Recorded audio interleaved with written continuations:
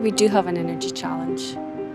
We do see that in the future the emerging markets will require more energy, and there's a number of ways that we need to rise to that challenge.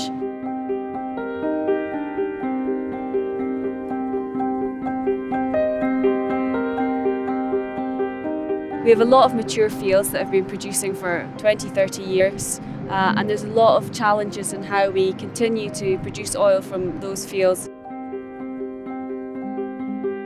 I'm well engineering team leader for BP in the North Sea. My role is to lead the team that plan all the wells that we drill and complete from our North Sea platforms. I looked at BP and I thought that looks like a great place to work. People come to work in a relaxed fashion and work very well together, but high-performing teams, very keen to deliver to high standards. The North Sea is a harsh environment. It is a remote location, and it doesn't get any easier 100 kilometres from the coast and the platforms. The only way that we can continue to drill in the North Sea is to use technology that will help us drill deeper and further than we've ever been before.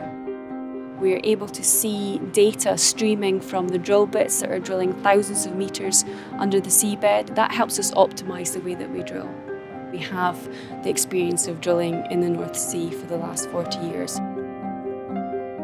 We actually use technologies from the medical industry, from the aviation industry, from NASA, build the most state-of-the-art technologies that will help us recover oil from the ground now and for the future. I would say that I'm incredibly proud to work for BP. What we're providing is energy for transport, for fuel, for light, for power. So it's a really important role that we play